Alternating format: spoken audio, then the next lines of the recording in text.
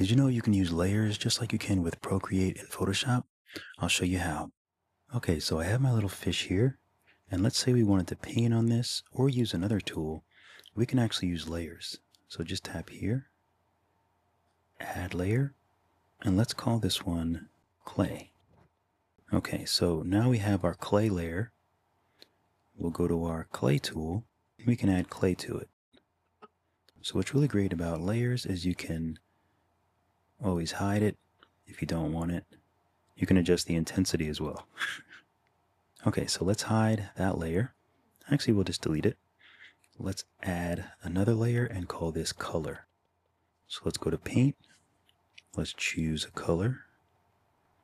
Okay, so let's say we want to just paint on the body, but we don't know exactly what we want to do. You can always go back here and you can adjust the intensity. So it's a really useful tool, especially if you want to try things out or if you want to build up layers. So for example, and I'll show you the layers that I use for this character, and you can see the difference that it makes. Okay, so this one's lighter, so this one I use underneath. Go back to layers. Okay, this one's darker, so this is all these darker shadows here. Inside the mouth. Little spots.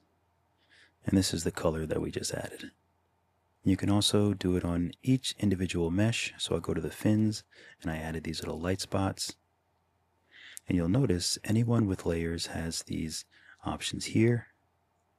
Once I turn the layer on, you can see that it changes the color of this little stack here. So the little stacks are for the layers.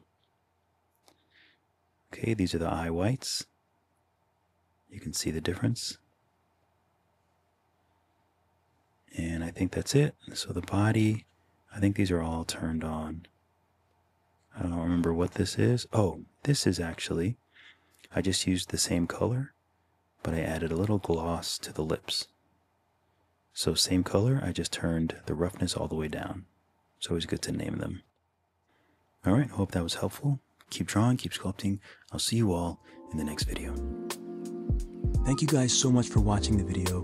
Be sure to like and subscribe. And if you want to go more in depth, then definitely check out my Skillshare classes where I am a top teacher. I have about 50 classes, both Procreate and Nomad Sculpt. I also have a few classes on Udemy, so if you want to learn more, or you just like my style, you like the way I teach, you want to support me, those are some other places that you can do it. Thanks again, keep drawing, keep sculpting. I'll see you all in the next video.